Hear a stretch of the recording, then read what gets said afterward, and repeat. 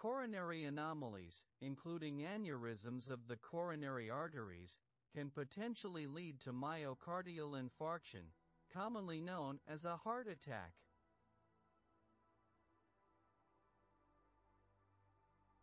These anomalies involve structural abnormalities or weaknesses in the coronary arteries, which can affect the blood flow to the heart muscle.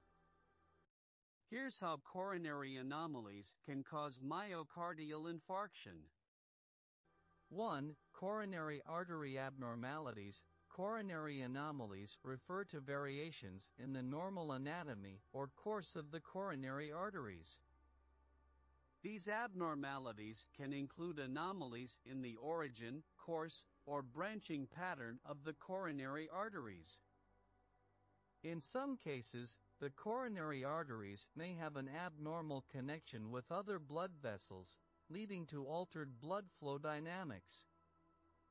These structural abnormalities can disrupt the blood supply to the heart muscle and increase the risk of myocardial infarction.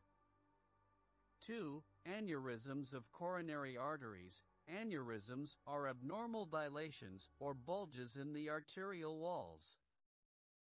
In the context of coronary anomalies, aneurysms can occur within the coronary arteries.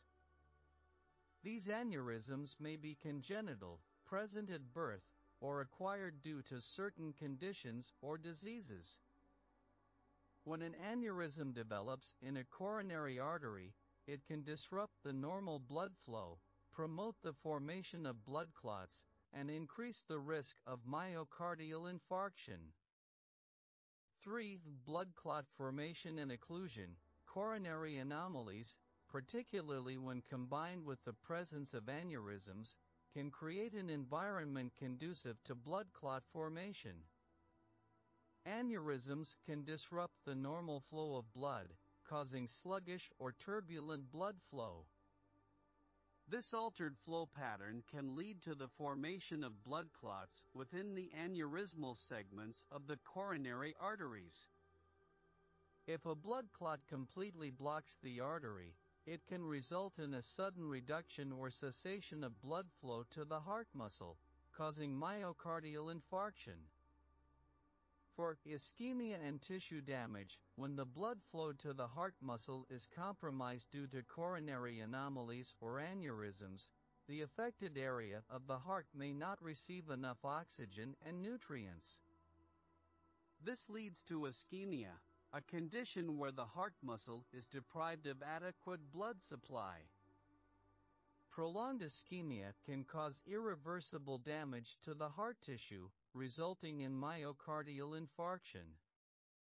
Diagnosis of coronary anomalies and aneurysms typically involves a combination of imaging tests such as coronary angiography, computed tomography, CT, angiography, or magnetic resonance imaging, MRI.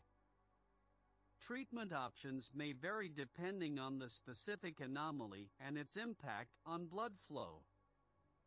In some cases, surgical intervention or minimally invasive procedures may be required to correct the anomaly or manage associated complications.